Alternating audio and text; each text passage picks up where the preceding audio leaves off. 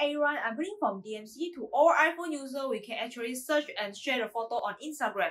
However, we cannot save photo from Instagram. Actually, there's a method allow you to save Instagram photos. So in this video, I will show you how to download Instagram photo on iPhone.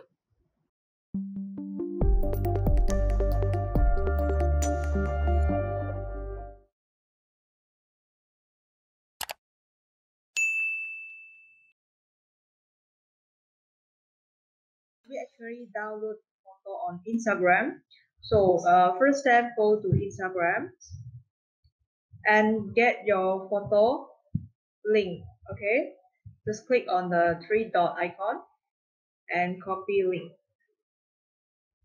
Okay, and step 2, go to Safari and paste the link on browser so that you can get the photos. Okay, and long press and click on copy.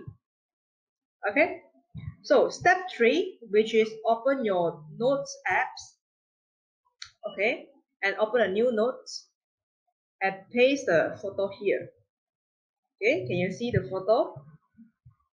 And long press photos, click on share and save image.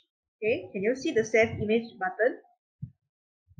Okay, that's it. That's very simple. After this, you can check your library to make sure the photo is saved in your photo library. Okay. Thank you for watching. If you like our video, remember to help us like and share.